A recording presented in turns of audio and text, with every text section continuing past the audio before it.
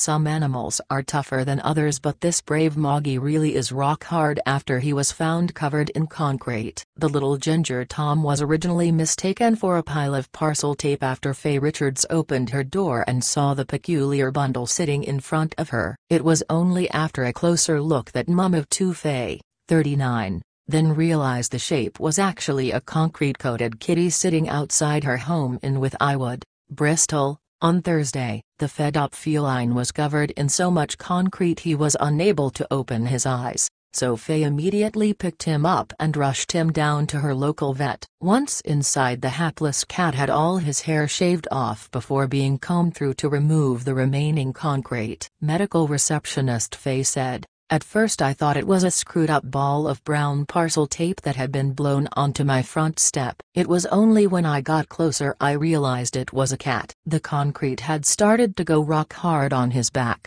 but his belly was still soaking wet and he could barely open his eyes. It was all over its face and it was absolutely solid. He couldn't even move. He was crying a lot and shivering. He was really cold. Most cats, if you tried to pick them up, wouldn't let you, but I was able to just pick him up and cuddle him even though I'd never seen him in my life. Faye, who has 3 other cats, said, "I felt really sorry for him and shocked. I don't know if it was deliberate or not, but I can't think of anywhere around here where there is cement for him to fall into. You would hate to think of something doing this intentionally, but you do hear of it happening. I just hope he is going to be okay." The cat, who has no microchip to identify him and has not been neutered, has now been completely shaved. He is currently staying with the vet who cared for him and is on his way to making a full recovery. Emily Slater, of the vet in Hangrove, Bristol, said, "It was quite sad to see him in that state. We had to shave him and comb it all out of his hair,